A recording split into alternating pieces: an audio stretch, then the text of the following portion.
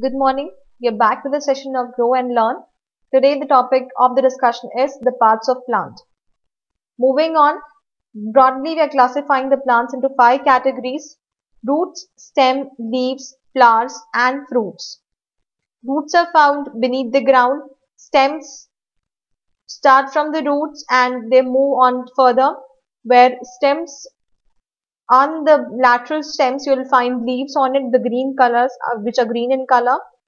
And then when the plant gets matured, then it gets flower on it, which can be of different colors. And then when the flower matures, then it turns into a fruit. Now moving on a detailed version of how this classification moves on. When we are talking about roots, firstly, the roots of a plant are seen mostly underground and which look brown in color.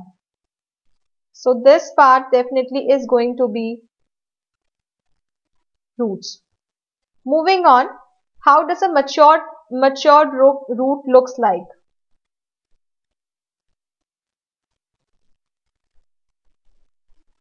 You see, this is beneath the ground, where a lateral, the main root which goes at the depth is known as primary root, and which comes at the sidewise is known as lateral root. But the root hairs are present in both of the roots, lateral root as well as the primary root. And the tip of the primary root is known as root tip, which is covered by a root cap, which protects the root tip to getting damaged. Now moving on to the types of roots, we are basically classifying roots into taproot, lateral root and fibrous root. Let's see. Can we guess how the first one looks like?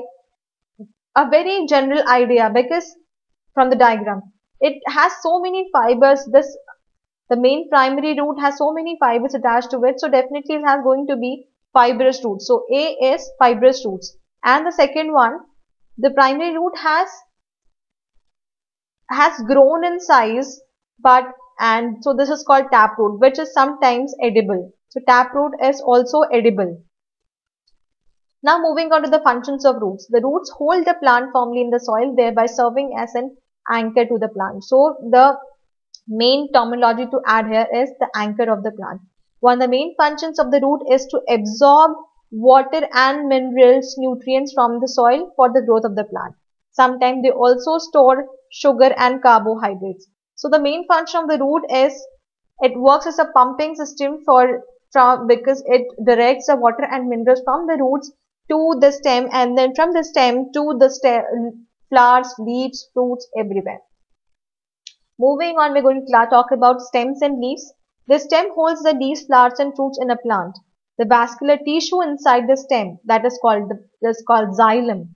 Inside the stem holds to transport water and nutrients from the roots to the leaves and food from the leaves to the roots.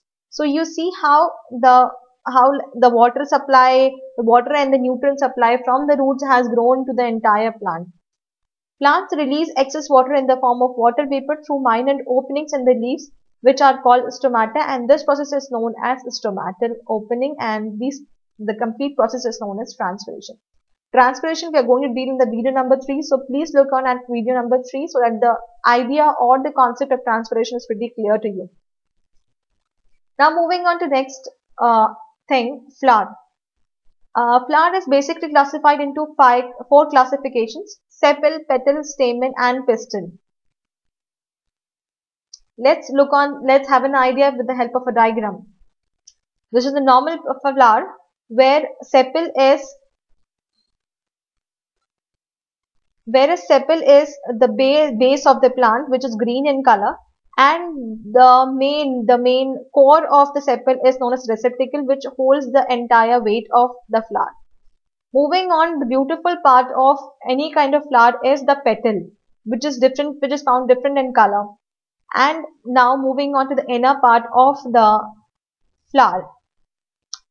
There is a tube-like structure in a flower which is known as style, and the top part of it is known as stigma. And the bottom is known as ovary, and ovary contains ovules in it. So you see the stigma, style, ovary and ovule In combined, they are called pistil. This is known as pistil.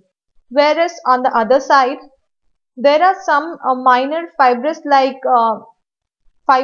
growth from the base of the ovary, which is known as anther. The fibrous stem is known as anther, and the top is known as filament. And the top of the filament, this contains anther, which is pollen grains, basically pollen grains. So this is called anther. So anther and filament together is known as stamen. This now stamen is also known as the male reproductive system of the body. Male male section of the plant. Male section of plant. And pistil is known as female part of the plant.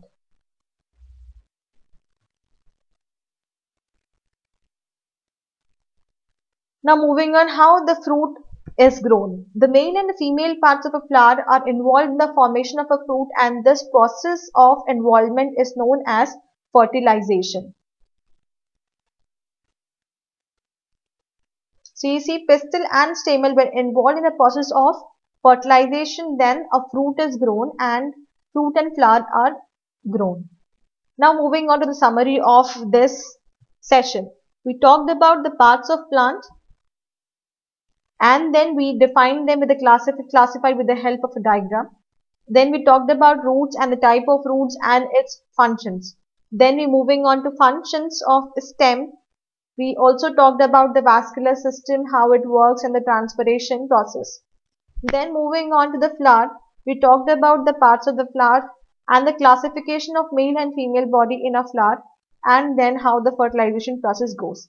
So the very main agenda of this session is to remember the terminologies which are going to help you in next coming slides.